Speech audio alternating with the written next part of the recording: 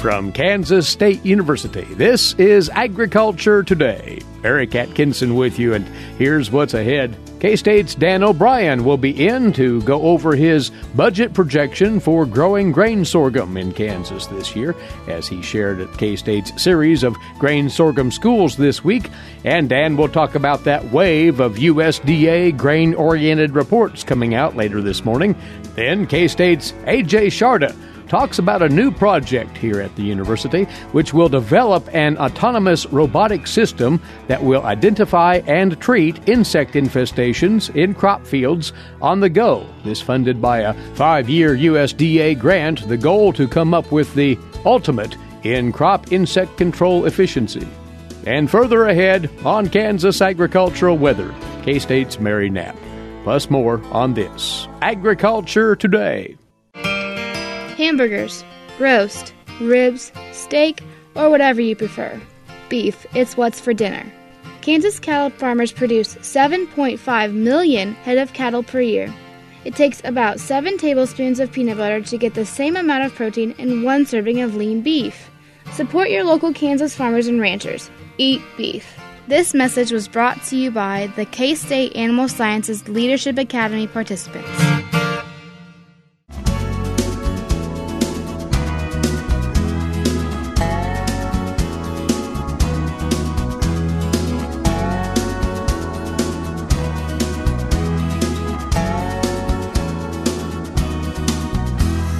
You're tuned to the Friday edition of Agriculture Today. As always, we appreciate you being along with us. For our grain market segment this week, we'll focus in large part on grain sorghum, as our guest has been on tour at K-State's Grain Sorghum Production Schools. Dan O'Brien is with us, grain market economist, K-State Research and Extension, Mike's side this time around. Just want to ask you, Dan, about the conversation that you're having with producers at these grain sorghum schools, and from the market standpoint, what's on their minds? Well, first of all, the schools have been very well attended. I was at a meeting in Garden City on Tuesday, and I think 100 producers, 130 people total at that. And that was a sizable and successful meeting, and lots of discussion about all sorts of agronomic aspects of production. I tried to add in on cost of production and on market opportunities.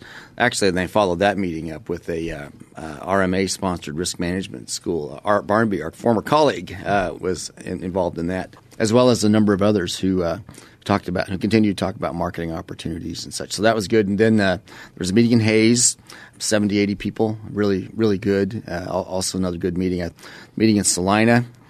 For my part, I talked about, again, cost of production, marketing opportunities, cash prices in particular, and how basis levels right now are representing or not representing different aspects of success and usage. I think in the bigger picture, we came to a consensus that, yes, grain sorghum is a feed grain, and it's not produced in as large a scale as corn. It's 14.6 billion bushels. Again, last year's production somewhere in the range of 350 to 370 million bushels. We'll see what in the long run where that number finally lands out of the USDA reports coming up. But in the areas where it's produced, it's very, very competitive. And again, in times when exports are really strong, when we had the unique situation we've had in recent years going into China, well, then grain sorghum was able to literally separate itself, I think, marketing-wise, with some of the basis bids that it was receiving, not necessarily akin to traditional proportional relationships with other feed grains. It stood out. Mm-hmm. Well, now that at least temporarily that situation slowed down. Yeah, that was short-lived, unfortunately, for the grain sorghum grower. Yeah, now it's a very competitive feed grains in these areas where it's available in quantity, and because of transportation, logistics, et cetera. You look in the Texas Panhandle area, in the western 2/3 of Kansas, and other parts of Kansas as well. Lots of grain sorghum available. It's very competitively used, and we really sort of watch, in particular, the central part of the state and the eastern part of the state for times when basis bids really narrow up. It's kind of indicative of at least short-run export demand, and we do actually see some of that right now. And at least off of USDA AMS reports, you see that we have a pretty strong bid in the Topeka area. It's been about 3 over the March contract, and whereas in western Kansas, Western locations, we're looking at 50 to 70 under for basis bids. Central locations, we have a few of the major markets. Again, Salina, Hutchinson, where you're at 30 under, and some other areas where you see some decent strength. Again, Wellington, Hutchinson, Salina. So anyway, at the places where you'd expect to see some export demand, we're starting to see a little bit of movement. Of course, this has all been happening under the dark of night in terms of not necessarily shipments, but the purchases. So maybe when finally we get the full bevy of USDA Foreign Ag Service export purchase reports out, and I think it's coming up either 22nd or 28th here of February. Mm-hmm. When all that finally comes out, it'll be really interesting to see if we've had some forward purchases of grain sorghum, as well as for corn, soybeans, and wheat as well. Dan, since you did discuss the budgets for producing grain sorghum with producers directly, might tap into that for a moment here and the potential for profitability with grain sorghum here in 2019. What did you have to share there? Well, at the Hayes and Salina locations, we were focusing on north central Kansas numbers. The average yields for that period for non-irrigated grain sorghum was about 92 bushels per acre. And the total variable costs per bushel were about $2.73 in 2017, a little over $3, about $3 in 2012-13. So, and in that 2012 through 16 time frame, in 12 and 13, of course, we had the drought in 12 coming out of the drought in 13. So that really affected the price and the costs as they all worked up together. So with the prices that we had, selling prices of $3.20 or so for grain sorghum, at least in 2017, a little bit higher. We averaged about $3.78, 2012 through 16. We were covering variable costs with no problem. It's just a matter of how much of the fixed cost in any of those years we're recovering. And that's the issue for all of us when we have down, for all these crops and we have challenged markets. We're doing a good job of covering variable costs and pulling as much as we can forward then to cover the fixed. So as it turns out, 2017, north central Kansas, variable cost $2.73 for grain sorghum, fixed cost $1.26, which is very similar to every other crop that we've got. That's on a per bushel basis. Total cost $3.99. And when you look at what our total costs were for the crops that grain sorghum is competing with, again, corn, soybeans, et cetera, in that area, that's a pretty good showing. So if you took the 2017 budget of 90 bushel per acre, brought that into 2018 and left everything else the same and then added this 86 cents market facilitation payment on an accrual basis for 2018, when likely to look like a pretty good year. But again, it's you've got that one specialized, intended to be a one-time payment that came in, and we'll see. Undoubtedly, though, the large attendance at these grain sorghum schools probably has something to do with the anticipation of a pretty good year, supported by that market facilitation payment. And to add to what you said a moment ago about the sorghum stock situation, as they likely could tighten, and again, that would be supportive of prices as we move forward. I think for feed grains overall, we're in a situation where feed grains got up to about 2.3 billion bushels for corn stocks back in 2016, which affected the overall feed grain supply-demand situation. Now, back in that same year, we were just heading into pretty strong exports for grain sorghum. So you had both these things going on at one time, but still, in 2018, we're projected to have produced about, we may have mentioned this already, but about 350, 360 million bushels versus about 14.6, 14.5, something like that as a final number for corn. So grain sorghum is very competitive in the areas where we grow grain sorghum, but because of transportation logistics, we're not shipping a lot of grain sorghum to Indiana. We tend to use it in these areas at ethanol plants, livestock feeders, et cetera, and at times when the market dictates, we'll export it. Now, one thing I should say, here we talked about these variable costs, $2.73 for grain sorghum in 2017, probably something similar this coming year. Bids at the ethanol plants for grain sorghum in Kansas are at the range of where we're seeing corn bids at ethanol plants in other states. For instance, on Wednesday, the 6th of February, we had grain sorghum bids in Kansas at ethanol plants about $3.50 to $3.55. Of course, corn bids are about $3.80 to $4.05. But when you look at the corn bids in Iowa and Kansas, the 350, 355 is right in there near the upper end of the range of corn bids at ethanol plants in those states. So for where we're at, ethanol usage of grain sorghum is a very positive thing. And now especially with fears, at least a temporary slowdown in the export side of things, grain sorghum is right in there, competing for those feed and ethanol processing uses. So you boil this all down and it comes out sounding as if grain sorghum will be a very reliable economic cropping option for 2019. I think farmers are voting with their feet. They're showing up at what we're offering out of K-State, at what other associational groups are offering and wanting to know about it. We'll see how they vote with their planters, literally. But when you look at those cost of production numbers, they compete pretty well with the other cropping options that are available. And they are a lower cost, dollar per acre crop to put in than some other competitors. So to match what grain sorghum's costs are per acre, and if you have higher costs, you have to have higher yields. So that's really kind of the gradient of competition that we're looking at. So we'll see how all that goes as we head off into 2019. All right. And Dan, before you go, later on today, the USDA will open the floodgates with grain supply and demand data that's been backed up by the government shutdown and otherwise, and so the markets will obviously be attuned to what's coming out. Potentially a volatile day. A lot of pent-up information on wheat seedings, quarterly stocks reports, which will tell us on feed grains in particular what our feed use has been, wheat also. We'll have USDA's projection for ethanol usage. Most of the time we come into these reports, we can say, well, we have a pretty good idea what's going to happen export-wise. Well, in this one we don't. We do somewhat, but there's more mystery than usual. So it'll be really interesting to watch those numbers. Next week, we'll talk about how the markets react to this slew of information coming out within the hour, as a matter of fact. And Dan, we will talk then. Thank you. Thanks, Eric. Take care. Along with us, Dan O'Brien, grain market economist with K-State Research and Extension, and Agriculture Today will return in a few moments on the K-State Radio Network.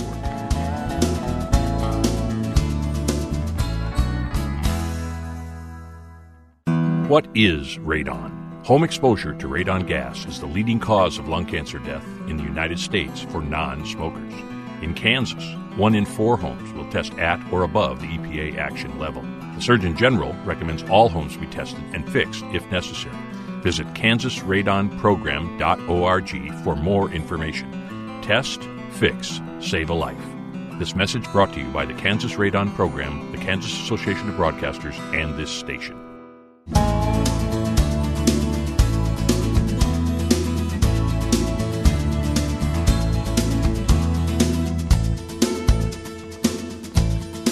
We're back now on this Agriculture Today and into the area of advances in crop technology for you now. And Kansas State University, through its agricultural engineering department primarily, is looking into the viability of using autonomous robots as a way of identifying and reacting to insect pest problems in standing crop fields. It's rather intriguing work, to say the least. And along with us now is the principal investigator in this project. He is A.J. Sharda, Precision Agricultural Engineer, K-State Research and Extension. And here we are once again, A.J., talking about something that on the surface really makes a splash. But let's back up a little bit and identify what kind of system we're looking at here. So, Eric, we would like to limit pest population as much as possible. We look for specific signs from entomologist standpoint, like what time and stage of insect infestation is critical enough for us to go out and do some containment, whether it is integrated management or chemical application part of it. So how can we learn more about the level of pest incidence and severity on a more spatial scale so we can better understand what is the right time to control those insects and what is the right strategy to control those insects? because traditionally how we do things, or entomologists do things, is we go out in the field and we look at specific areas, we scout for insects, we make a decision thereon, and then we implement that decision on the entire field. All right.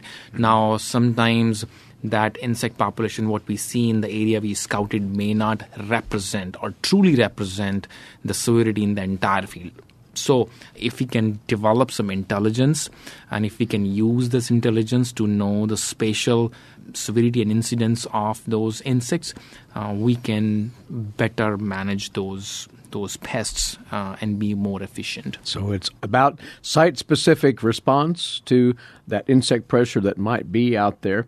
The USDA is funding this project through an over $800,000 grant to Kansas State University, and using ubiquitous collaborative robots, as it reads. This robotic technology is already out there, or are you going to be developing it? What? There are lots of autonomous robotic platforms out there, and there are a lot of application systems attached to it. But the concept of identifying the insects in season, using a platform and intelligence systems to go within the rows, is the novel concept which we are trying to work on. So yes and no. So we'll be developing a lot of new concepts, strategies, and the whole systems around those concepts to go out and function within the standing crop. So yes, we will be working on a lot of new technologies and integration of those concepts to make that system work. These will be ground-based as opposed to from, say, up above on the boom of a spray unit, for instance, or even a drone? Yes. So since our goal is to understand all that in a standing crop, most of the times what we see is, and it is true for the nutrient as well, that the nutrient deficiency or the pest infestation starts from the bottom of the crop and goes upward. So that is the reason we cannot use drones or something up in the air, because we won't be able to see all the way at the bottom of the canopy. And most of the times these insects are feeding on the back of the leaves, on the underside of the leaves.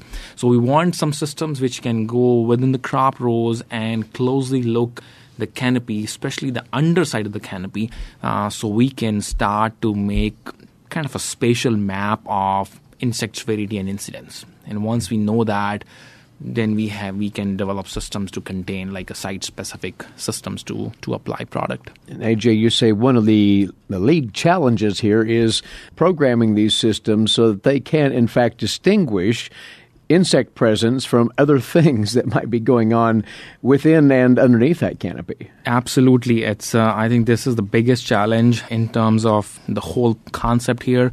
We have intentionally chosen aphids to be as a target pest to identify. We are going to develop a huge library of how these insects look like, and because these insects, they kind of feed in colonies, and other insects have different behavioral aspects. But we would like to develop a lot of intelligence to rapidly identify the presence of those aphids versus whether it is some other insect or some other things which may not be aphids on that. Another thing is ultimately the goal is that we should be able to move that platform at a good enough speed. We don't want to sit there plant by plant and identify this. That's not going to be a practical concept. In a full field scenario. In a full field scenario, there are thousands and thousands of plants. So we would like to develop something which can move at a decent speed, because we also have to consider that we are trying to move a robotic platform in between two standing crop rows. So we cannot travel at 10 miles or 15 miles. But yes, if we can travel at a good enough speed and identify those things on the go, that's our goal.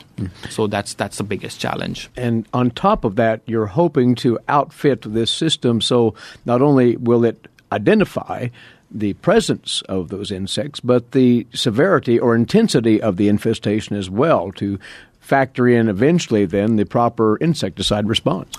Yes, exactly. So we have Dr. Brian McCormick on the team.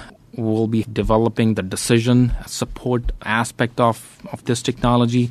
We have Dr. Guanghui Wang from University of Kansas who will be developing the imaging and the image analysis part. Dr. Daniel Flippo, the platform, and then our team and my team will be more in terms of systems integration, liquid application system, data flow, data management, and all that stuff. Yes, so the system has to be compact, the system has to be lightweight, the system should be able to easily maneuver within the rows and yet robust enough to work in that diverse, dynamic environment of, canopy architecture and soil and texture, soil residue and all that stuff. And then integrate it with your application technology, whatever it might be. Exactly. The goal is that once the system sees the insect, it should be able to clearly make a decision whether the incidence is critical enough. And if it is critical enough, it should just, make that site-specific application of chemicals so that we do not apply a chemical on a whole field. And I also quickly want to point out that, if we make decisions based on scouting, there may be some areas. So, say, for example, our scouting decision says that we do not need any spray right now. But there may be a lot of areas within the field which may still be even beyond that critical level of insect infestation. And those are the areas where our yields are hurting. We need that spray now. Mm-hmm. And there may be some times when the scouting area says that I need spray. There will be a lot of areas which do not need that application. So I think the bigger goal is to apply the product timely and contain the severity of those pests. One, that will definitely reduce a lot of chemical usage, but then it will also teach us a lot about how these insects, develop and propagate and feed and, all those things. So there's some excitement associated with the prospect of this technology. Absolutely. There are lots of things which can branch out as individual entities. So it's number of things which we are trying to do in this project are so much broad that they can be scaled into numerous other applications because the concept behind that is the same. I'm really excited that we're going to do a lot of things. It's going to be a baby steps. We're going to do something, more static, more lab-based, then a little bit more mobile in a lab space, and then all the way mobile in the field, doing some real things. So it's going to be an evolution of numerous concepts over the period of next 4 to 5 years. We'll see different levels of things being added to that platform all the way when the platform is fully functional with all the components which we envision that it should have. Over the next 5 years or so, the duration of this $880,000 grant from the USDA to trigger this research, and it should be really, really fun to watch where this goes, AJ. So we'll have you back for an update as it goes along. Appreciate you letting us know about what you're undertaking here, and good luck with it. Thank you. Thank you, Eric. Thank you so much. Once more, they are going to use that grant support to look into the function of robots in field to identify insect pests within a given crop field, not only in terms of general presence, but intensity of that insect infestation, and therefore allow for a more precise application of an insecticide treatment to deal with that. A.J. Sharda is on the team of researchers at K-State, along with his colleagues at the Department of Entomology, Brian McCormick, and a fellow agricultural engineer, Dan Flippo. A.J. is a precision agricultural engineer here at Kansas State University. We'll be back with more on this Agriculture Today.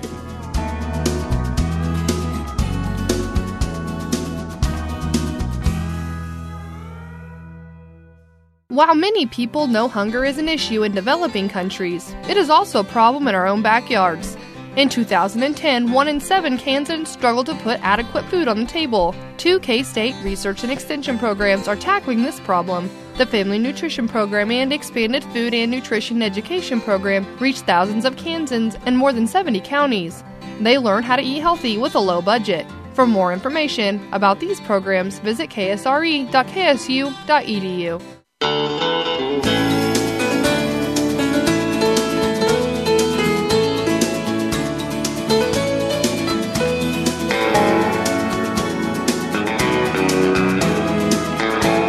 You're tuned in to Agriculture Today, coming to you from the campus of Kansas State University. Eric Atkinson here, and now today's agricultural news headlines in brief for you, courtesy in part of DTN.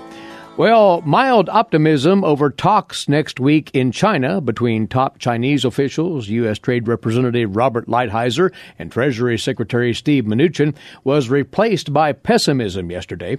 The situation started when National Economic Council head Larry Kudlow told Fox Business Network that there was a pretty sizable difference to go before getting an agreement with China. Then CNBC reported that an unnamed senior administration official said that the meeting expected between President Trump and Chinese President Xi Jinping in late February might not take place. This official said things were fluid and that the talks next week could still take place. Later, President Trump, when asked by reporters at a White House event if he would still meet with Xi yet this month, he said no and said the meeting was unlikely. However, he did not rule out a meeting at a later day, but said that nothing had been set. This following USDA Secretary Cindy Perdue last week at the Cattle Industry Conference saying that any agreement ultimately created between the two countries would have to go through normal congressional approval and would have to contain regulatory mechanisms to ensure that China adheres to intellectual property protections that have been one of the key sticking points for the United States in the ongoing debate.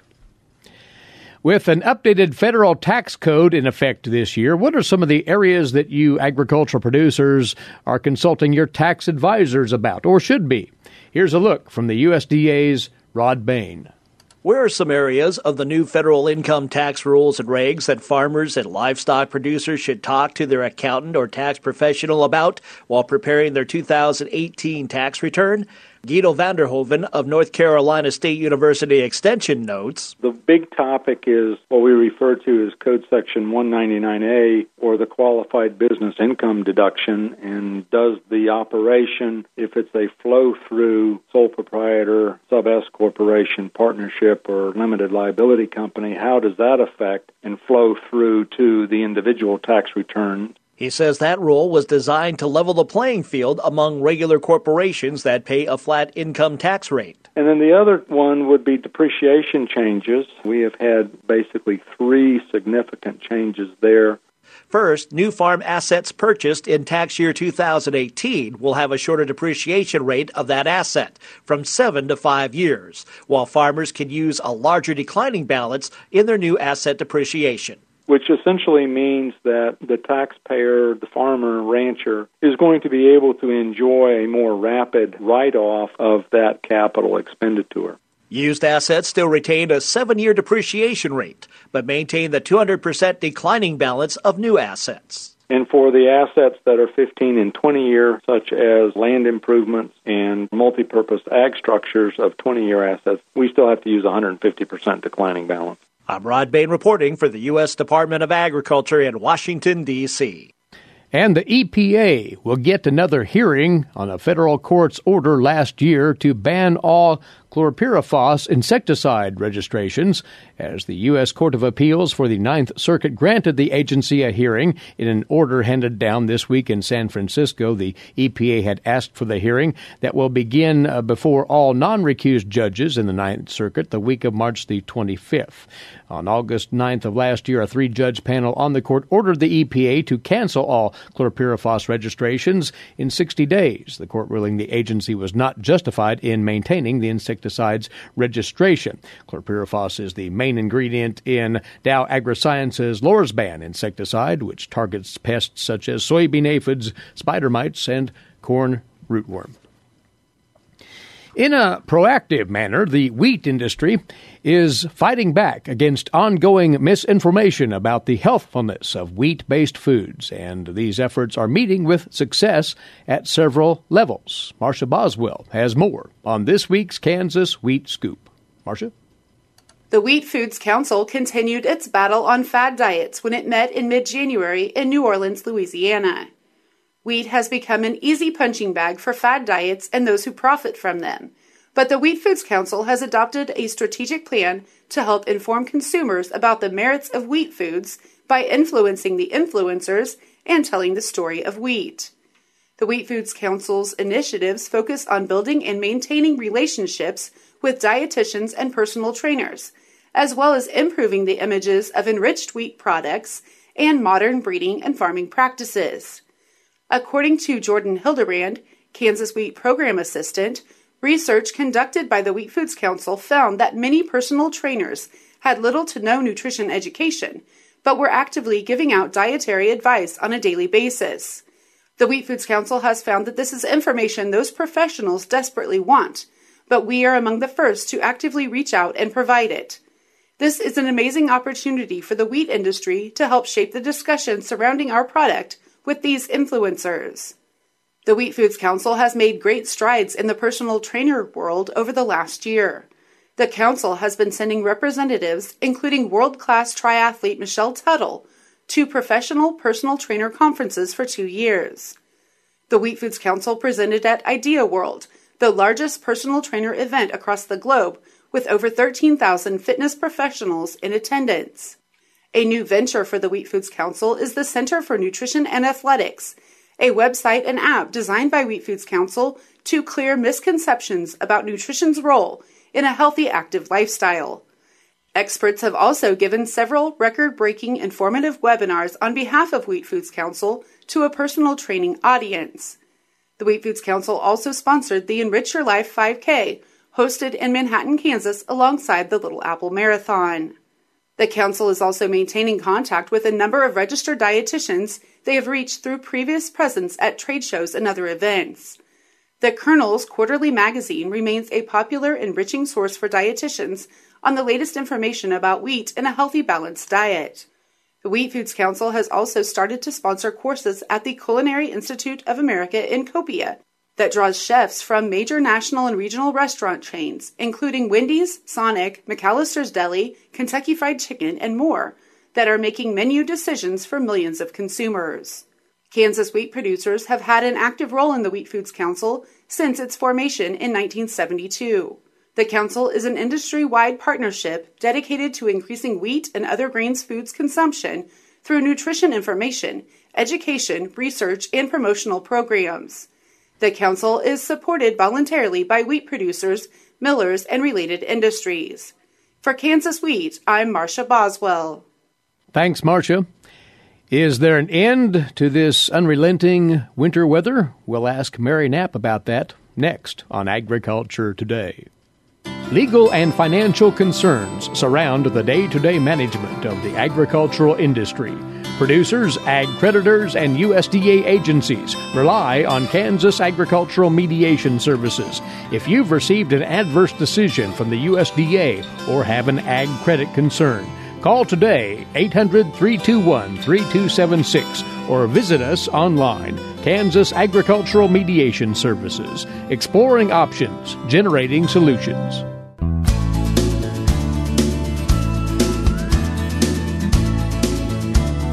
Agriculture Today is back now, and it's our time once again to talk Kansas agricultural weather with climatologist Mary Knapp, K-State Research and Extension, stopping over from the Weather Data Library here at the university, as always. And just to put it out there bluntly, winter, Mary, is reluctant to give up its grip. It's just relentless, it seems. Right, and we were actually seeing some of the coldest weather that we've seen all season. Temperatures were in the single digits and even a few sub-zero readings this morning as I walked over. Fortunately, I was not out in western Kansas where those sub-zero readings are occurring. It's also worth noting that we had some pretty strong wind chills, and those are continuing up in the north-central part of the state. Again, cold temperatures, strong winds, that gives us the wind chill that is a definite problem. You can monitor those wind chills, if you like, by checking out our Mesonet at mesonet, mesonet.ksu.edu, and just confirm your feelings that, yes, it is cold out there. And we'll be contending with wind chills for a time, it sounds, as we get into the outlook. It was mostly a dry week around Kansas, but with notable exceptions and some weather oddities sprinkled in there. Right. If we look at the week, which we use for evaluating our current drought situation, that week ends on Tuesday. Our winter weather system came in Tuesday night into Wednesday, so that'll be featured in next week's. But looking at this last week, what we had was basically a dry week. There was a little lingering moisture in northeast Kansas, but it was only 0.02 of an inch, 8% of what we would normally expect to see. It's also worth noting statewide, we were only 0.01 of an inch. Again, that's very dry, but at this time of the year, it is a dry period of the year. Our deficit for the week, averaging across the state, was only 0.19 of an inch.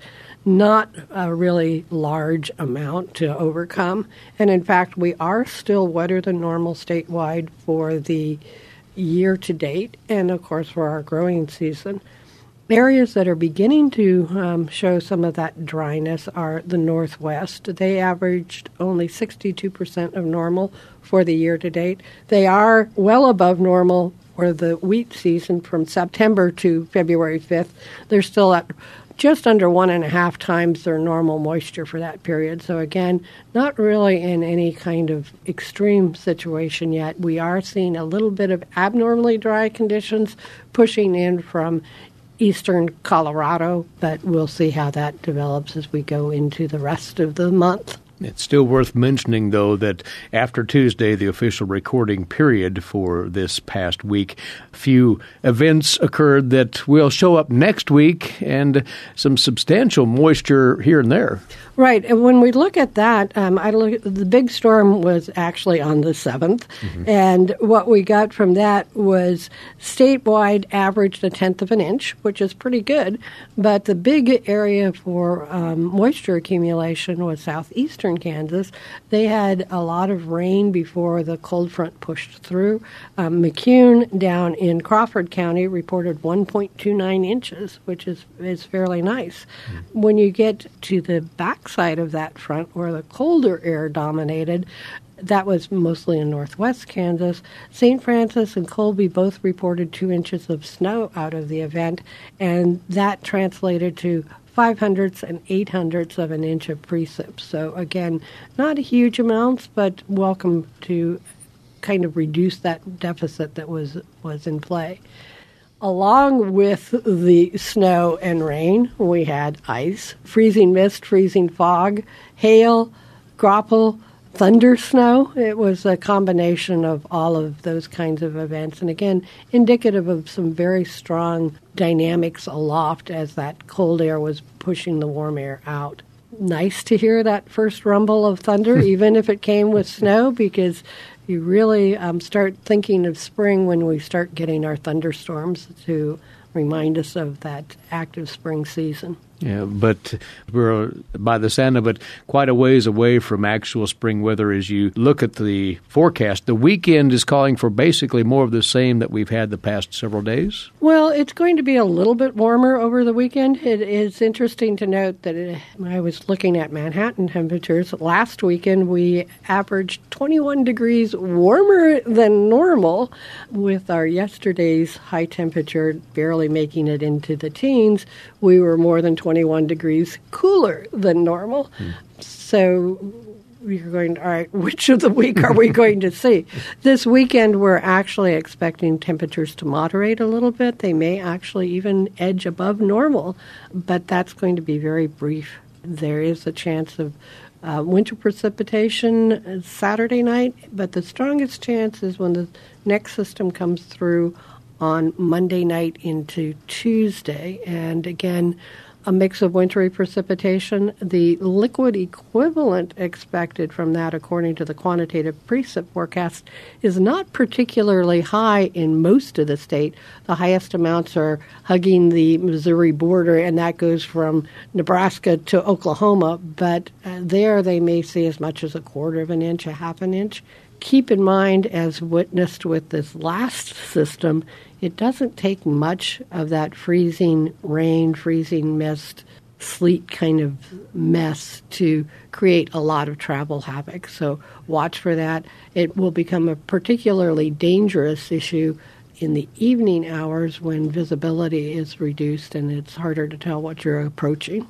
Take the proper precautions once again, and looking ahead through next week, in fact, the remainder of February, you say, wetter than normal, but the cold will stick around. Right. The Climate Prediction Center's outlook for the 8 to 14, which carries us basically through almost the end of February, is for cooler and wetter than normal. If we look a little bit further to our west, we can see a number of strong systems are approaching the west coast. Those will have to transition across the U.S. in some fashion. Question will be, do they go to our north or do they go to our south, and how much of it overlaps Kansas? So last weekend, Puxatawny Phil, which you've expressed some doubt in the forecast by that groundhog, said spring would come early, but you put it in another context, Mary. Well, basically, I think Mother Nature wants to make sure we know what winter is before we get that early arrival of spring. All right. And thanks, as always, for coming over. Thanks, Eric. Mary Knapp, climatologist, K-State Research and Extension, is along with us each Friday right here. And thanks to you likewise for joining us, and do enjoy your weekend. Eric Atkinson for Agriculture Today over this, the K-State Radio Network.